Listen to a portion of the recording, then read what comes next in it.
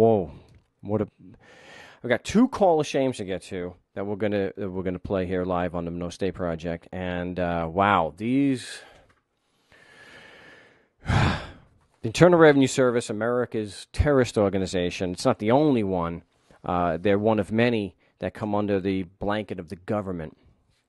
And I said that they are a terrorist organization because, of course, terrorism, we know, is the use of threats, of violence, and actual violence to bring about political action and change. And, of course, that's what they do. People called government force you to pay them, and through their agents, the Internal Revenue Service, they're the ones that are actually got the boots on the ground. They're the ones that are actually stealing from you. They're the ones that are terrorizing people.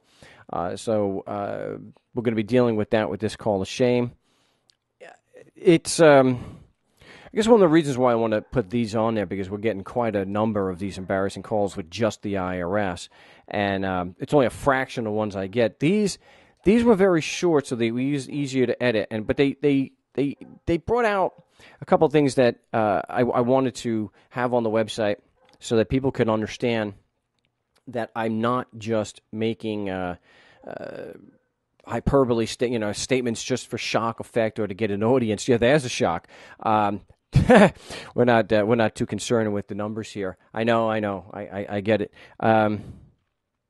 But this demonstrates very clearly the callous nature. So you got the 2 aspects of psychopaths or sociopathic personality flaws, and that is the absolute lack of empathy, that they just don't give a damn. I mean, they absolutely do not give a damn.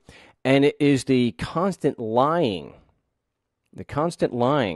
And together with the fact that they don't like being challenged at all. And so when we call them and are asking for facts to support their arguments, they get very upset. So there's 2 calls here. One's with a woman, and then the second one's with a man. And I kind of put them together, and I'll play that in the next segment.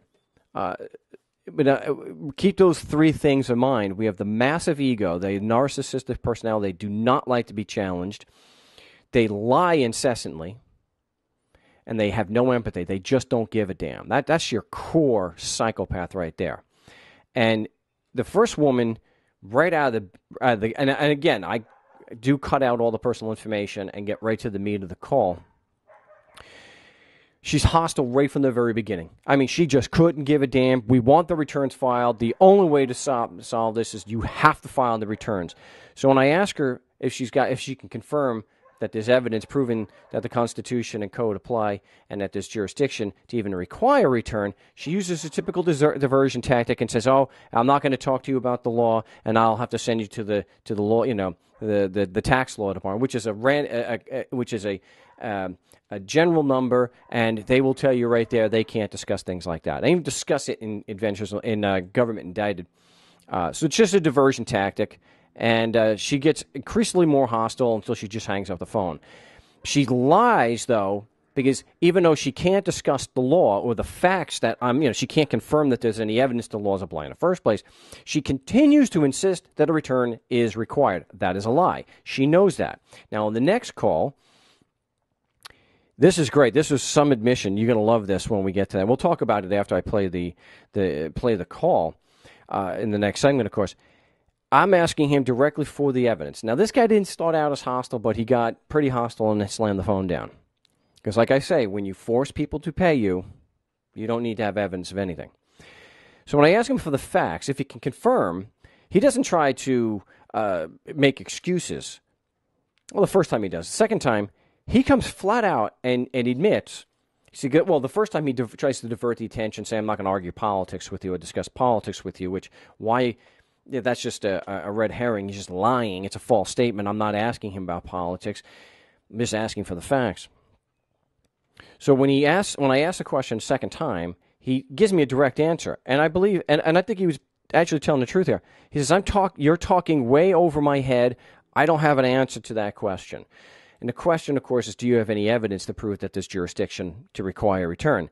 Now, he admits it was way over his head. He doesn't have an answer to the question. He cannot prove jurisdiction, but he's insisting the laws still apply. You see, there's the psychopath in action. Normal people with normal coping skills, when they say, you're talking way over my head. I don't have an answer to that question. Normal people stop what they're doing. Remember, they're taking this guy's money. They're threatening to take even more of his money, and they're threatening to escalate. So instead of putting the brakes on, like normal people do, no, the psychopath gets upset, slams the phone down, and then sits by as the situation escalates without a care in the world that is damaging somebody. This is not just a huge due process violation, because they're supposed to have evidence that there's jurisdiction before they do anything. But then, when it comes out, and he knows and admittedly has no evidence of jurisdiction, then to continue going. That's what even the Supreme Court has called theft or robbery under the guise of the tax laws, because he can't use the tax laws as as a justification for his theft or his robbery, because when you ask him questions regarding the evidence that those laws apply, that's way over his head. He doesn't have an answer. He has no evidence. He doesn't have a shred of proof that there's any jurisdiction at all. And that's why, one of the main reasons, that's why these facts, it's this behavior pattern that has been demonstrated over and over and over and over again with these agents, which you, if you disagree with me, fine. You can replicate and get the same responses from these people. And it doesn't matter whether it's the IRS or the CRA or you're talking to someone in England or Australia. It's the same thing. They are psychopaths. They're antisocial. They do not give a damn. It doesn't matter. They are callous and cruel. They don't care about the evidence. They don't give a damn. And they will continue lying as if they have the jurisdiction. So if someone disagrees with me and you think that that's not evidence that they're psychopaths just because they don't give a damn and that they're lying and that they don't handle challenge well, give us a call. We're at 218-632-9399, 218-632-9399. I love to hear your evidence to the contrary. Okay, my name is Marc Stevens. The No State Project. We'll have that call to shame in the next segment, so don't go away. We'll be back. You're going to love this. You're going to love hearing, way over my head. Well, from this call, I'm going to have to request that you try to get those returns in for 11 through 13 within 30 days if possible, because what could happen is we could file those returns for you using our own figures without any consideration of any dependent or other deductions. Now, what we could do from this call... Go ahead. Ms. Let me ask you a question, yes, and so we can strike at the root of this and maybe get closer to a resolution, since you're talking about an escalation. Can you confirm, just yes or no, can you confirm that there are facts proving that the Constitution and U.S. Code apply to and that the IRS has any jurisdiction to even require a return? Yeah, we need a return file. Sir, I'm not going through all... You're going to have to call the tax law line to do all that. No, that's a diversion tactic. Don't do that. Ma'am, no, let me finish. Sir? I want to write that down. I'm just writing your answer down. Yes, you're saying yes to my question. You're interrupting. I am saying. I'm sorry if the middle of my statement was interfering with the beginning of yours, but I'm trying to go one step at a time here. So please, let's just have a rational discourse here, a professional discussion. My question was... But let me tell you this, though, first, okay? I'm only going to talk to you about withholding issue. That's what we talk about on this line, the W-4, okay? If you want to talk about tax laws, I'm supposed to transfer you over to the line. No, I'm not doing that. I'm not doing that, so please... Well, I'm telling you what I'm going to do. She's interrupting again. You please don't tell me and threaten me with hanging up the phone.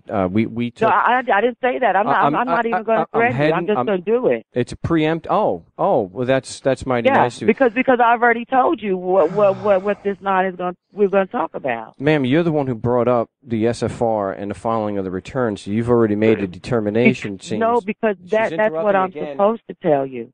Well, my question though is, and you said yes when to my question. So let me just see if I understand you correctly.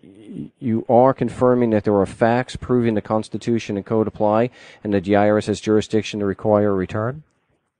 I need a return to be filed for 11 through 13, sir. So are you convinced that there are facts proving the IRS has jurisdiction to require a return?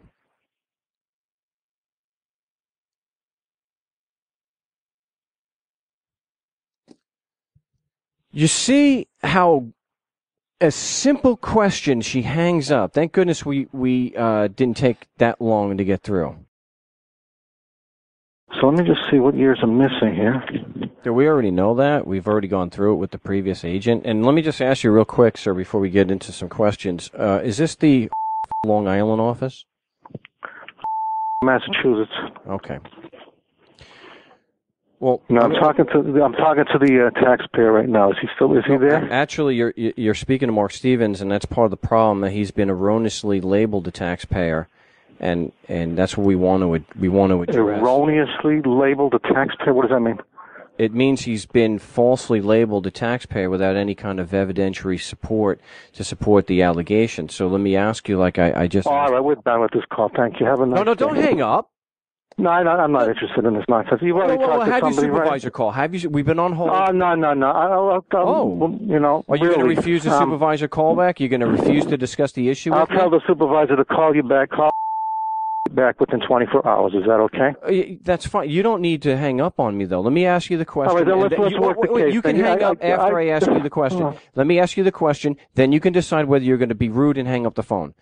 Can you confirm that there are facts proving the Constitution code apply to and that there's any jurisdiction to even require a return from him? I'm not going to get into politics. The IRS has the right to monitor withholdings if they feel that that we're not receiving the proper tax. There is a letter I could send to your client, to the taxpayer who I was speaking to, and can I speak to him? Well, you didn't actually answer my question.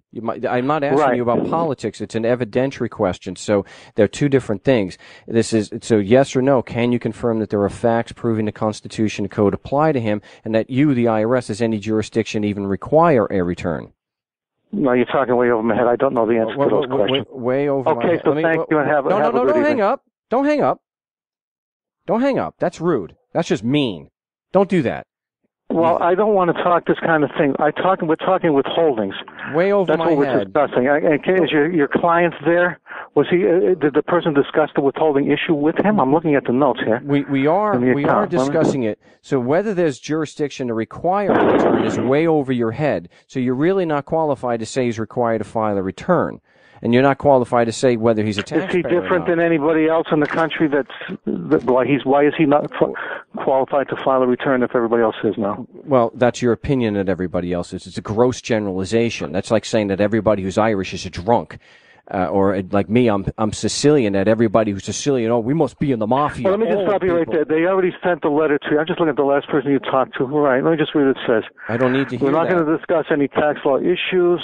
I didn't ask stating that. if IRS has authority requests for returns to be filed, 2011 to 2013 needed. He provided you the 30-day time frame to file.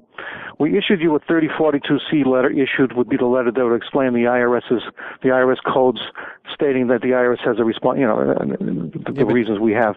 Whatever. But whether the call was ended. Does your client want to discuss withholdings for correction? Is he being locked in at a single and zero rate?